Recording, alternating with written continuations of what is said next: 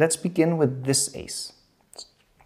Now we're assuming that I roll a non-double, and now you have a chance to win the game. So here, how many, okay, I roll a non-double. How many dice combinations work? Let's count them.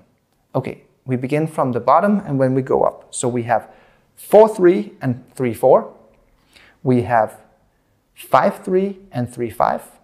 We have 6-3 and 3-6. We have 4-5 and 5-4. 4-6 and 6-4. 5-6 and 6-5. That's all the non-doubles. And now we go through the doubles, which ones work. All the doubles except for double 1. So double 2, double 3, double 4, double 5, double 6.